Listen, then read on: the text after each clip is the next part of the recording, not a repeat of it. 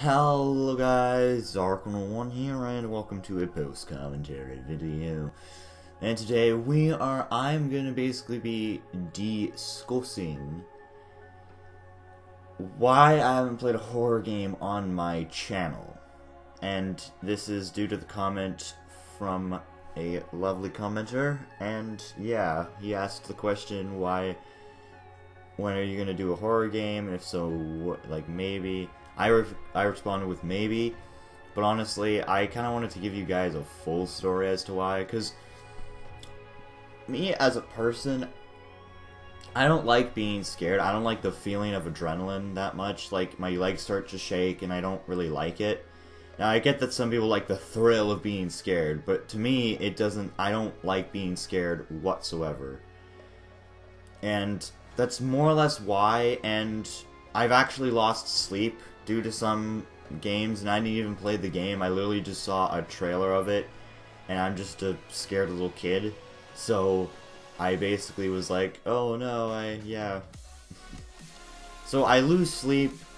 Honestly, I don't like putting myself through scary situations unless I have to. But I wanted to take this video and this time to explain to you guys, like, because it's an honest question, why haven't I recorded, like, any of the horror games, any of them, even the older ones. And it's because I just don't like horror as a genre. I mean, I respect people that, I don't really respect, but I'm like, okay, if you like horror, fine, whatever, right? But I don't really like it myself, and people that are like me understand. They don't like being scared. It's a horrible feeling for them, and it's a horrible feeling for me as well. So honestly, I was watching a Battlefield 5 video. Anyway, so honestly, Outlast and those other types of games, I honestly don't see myself playing them in the near future. And to those of you that disappoints you, I'm truly sorry, but I just wanted to honestly explain to you guys at least what the situation was. Now, honestly, I don't hate horror games. I just hate the feeling of being scared, and especially depending on which game it is, I can basically not handle it and go in a corner and cry and eat a tub of ice cream. But again, I just hope you guys understand.